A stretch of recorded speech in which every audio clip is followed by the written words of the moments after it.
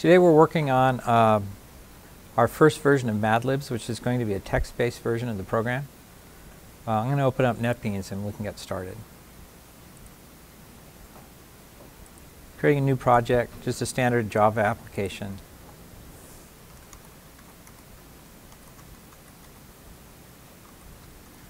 So this will be my first version of MadLibs.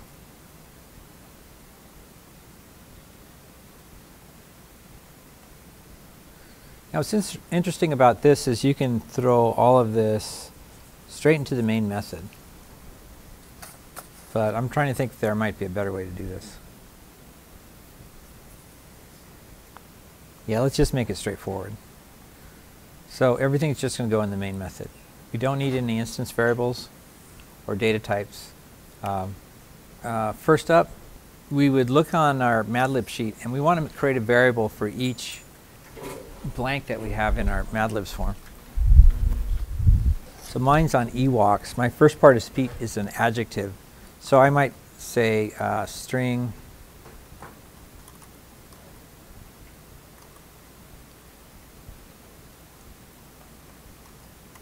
adjective 1 maybe.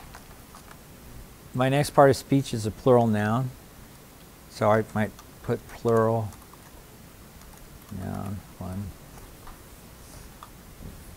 All I'm doing is just going through and adding each of the different parts of speech. So I'm going to just do those two, but you'll need to do the rest of the ones on your form. So here are the variables for the parts of speech. So again, this is where we're going to put the user's input when we ask them about the part of speech. There might be multiple adjectives, so that's why I put a little number at the end.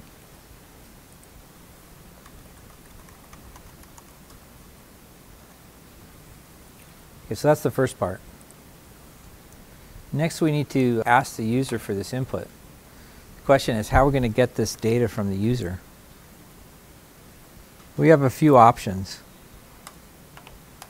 This first option is just use the command line. We found that we're going to use the scanner class. Let's create a scanner object. Before we do that, we need to create an input stream. So say, and here now we can put in a scanner.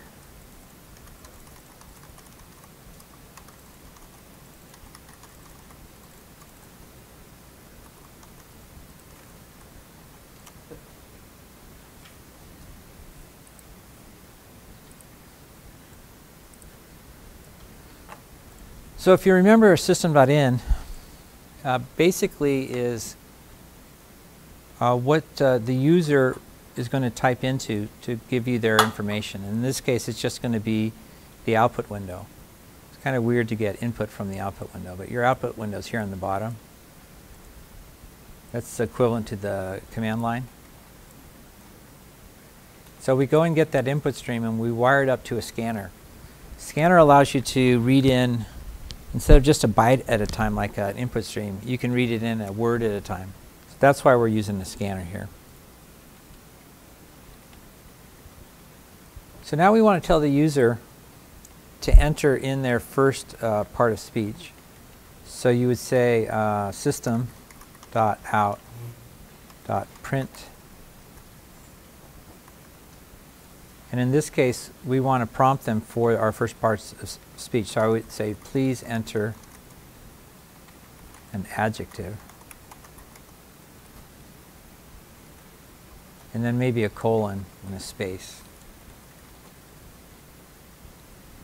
So here we prompted the user, hey, can you enter an adjective? And then what we need to do next is get that input back from the user. They're going to type something in and hit enter. And we need to store that into our adjective. So we would say adjective, because that's where we want to store it, 1 equals my scanner dot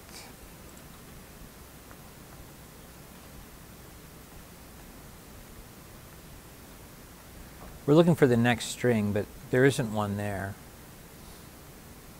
We just want to say next. See what it says about next. Finds and returns the complete token for this scanner. A complete token is preceded and followed by input that matches the delimiter pattern. This method may block while waiting for an item to scan, even if the previous invocation of scanner hasNext has found true. So what it's trying to tell us is that it's only going to grab one word and not a series of words. So if the user types in a word and then a space and then another word, it's going to ignore that second word, probably. Okay? So here we would just say next. Evidently that gets the next thing. Notice how next returns a string, and that's what we want. So we just say next. That gets the next word from the command line. And then we repeat the process over again for the next part of speech. My next part of speech is a plural noun, so we would say that. Okay? But yours might be different.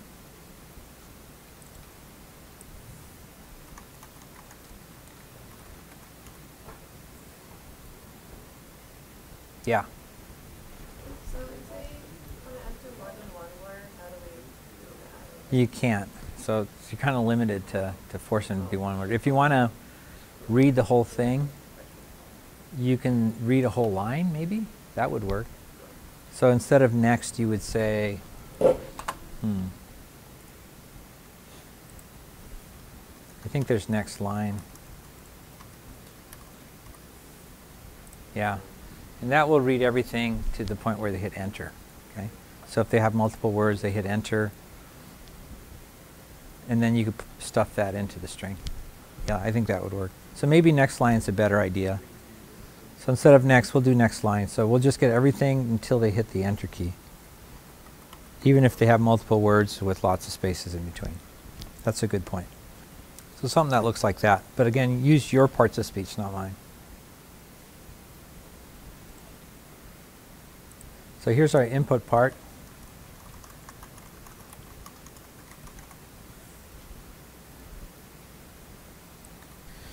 Now for the next part, we're going to build up a story. I think we want to use this class, Stringbuilder.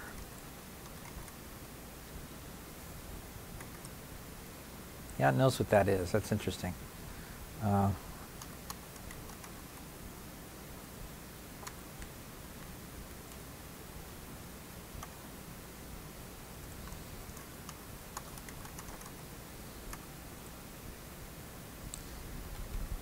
Now what a string builder is it's a special class for when you're going to be building up a string, like adding more and more to it as you go along. And then once you have the whole story put together, then you can go and get that story by saying toString, and returns everything that you put in. So in the book they have us using strings, but I'd rather use a string builder. So there's our string builder.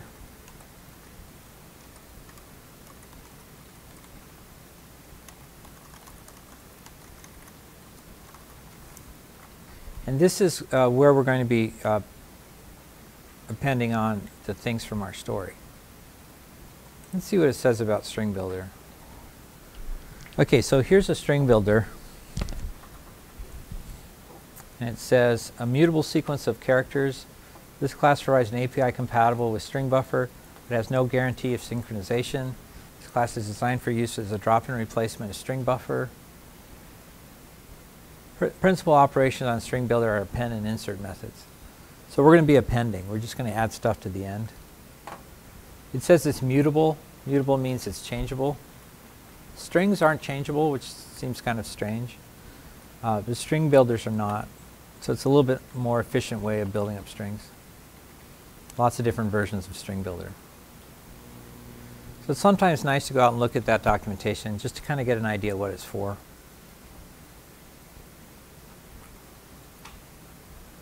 So assuming that we've got all the input from the user, now it's time to process the story components.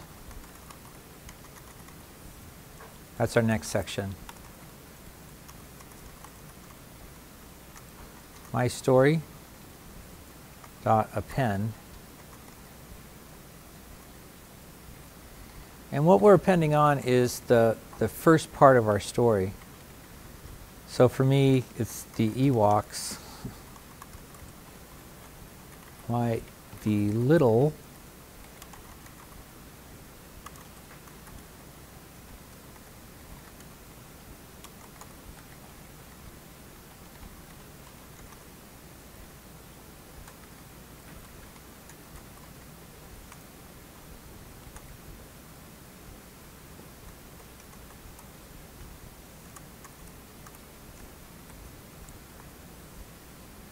and then a space, and then a semicolon. So that's the first part of my story. Now I'm up to my first blank, of the fill in the blank thing. So then you say my story dot append, and this is where you put in your variable. For me, it's the adjective one.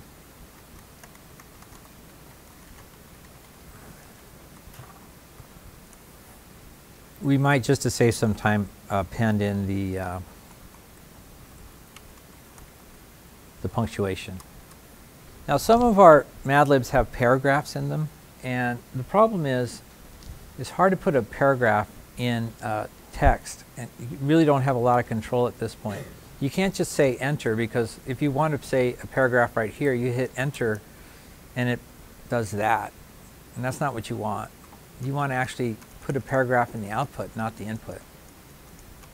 That was interesting how it automatically added the plus sign. Okay. Another thing you might run into is double quotes. If you have embedded double quotes, that may be problematic. I'll go over that in a bit. And now we do the next part of the story. So here. And this will follow the same pattern. First you append in the stuff that doesn't change. Here's my new sentence. So I say, how did these furry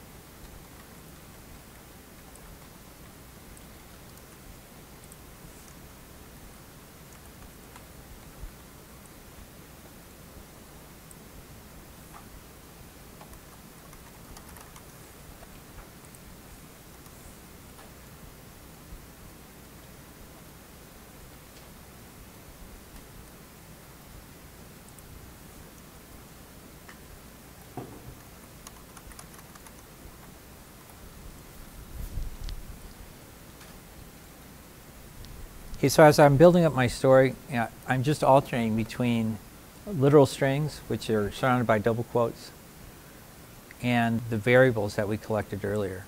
So here we're just stitching together our story, swapping back and forth between the two. Now suppose I wanted to put in a new line in the text that comes out.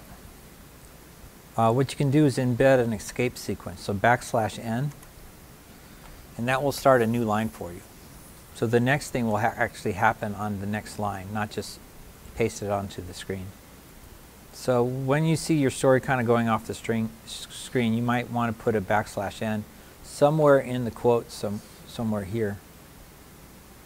If the text you're typing in has quotes in it, that kind of messes this up, because if there's a quote in the middle, say here, if you, for some reason, you'd have quotes around defeat, you can't do that because the compiler's all confused. It doesn't know that you don't want to end the string right there. You actually want to put a quote there. So the way you do that is to put a \quote. See if that works. Yeah. So that tells the compiler, no, I'm not trying to stop the string. I'm just putting quotes in my embedded text. So if you have that situation, use the \quote escape sequence. Other special characters like a \character, or say you want a tab, you would embed those in strings where you need them. Say these are all the parts of speech of my story. Now I want to show the story to the user. Here you would say system.out.println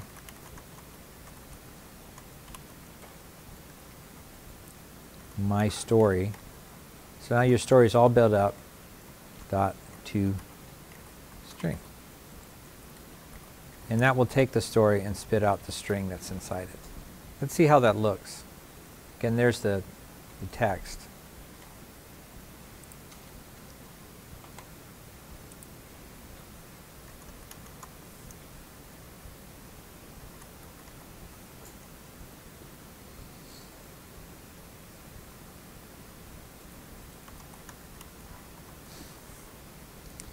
So I put in my funny words and hit enter. And then you see it prints out the story. The UX might be little, but they're also slimy. The slimy misspelled, probably. How did these furry shoes help defeat the Disney Empire? So again, it's substituting in the words that the user put in into the story that you have in front of you here. Okay. So now we have all three parts. We've got the input. So here's the input part. Here's the processing part, where we're building up the story. And then finally our output is here.